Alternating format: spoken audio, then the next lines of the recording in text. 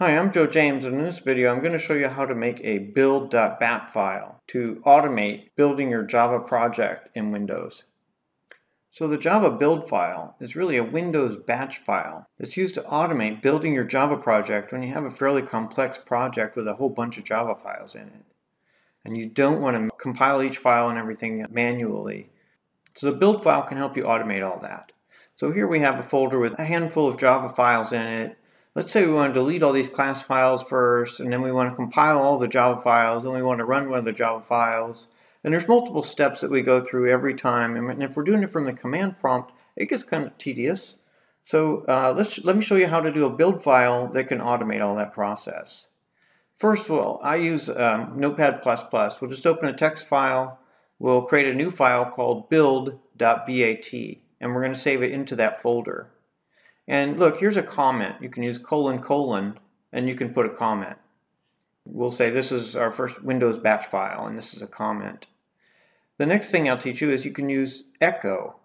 It's a command line command, so you can use echo to repeat something back to the screen. Now let's try and run this and see how it works.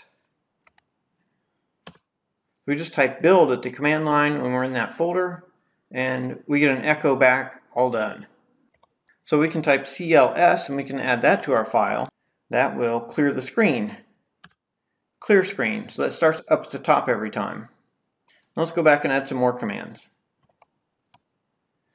Echo, deleting class files. That's just a message to ourselves so that we can see that when it's executing. And then we'll delete star.class, which is going to delete everything that ends in .class. Right? All the class files, we'll just delete them so that when we compile, we don't have to worry about overwriting any class files. When we run our build file, again, it clears the screen, it runs, we delete all the class files after our echo message, and then all done. Let's add some more commands. Now we can echo compiling, and we'll add a command javac, which is Java compile. Star.java. So compile all the Java files in that folder. So let's save that and run it. Okay. Now see, when we deleted the class files here, it didn't find any class files because we'd previously deleted them. But now we have compiled everything, so there are definitely class files in the folder. And then we echo it's all done. Now let's see if we can actually run the Java file. We'll add one more line here. Run, let's say we run the quicksort Java file. We'll save that and run it.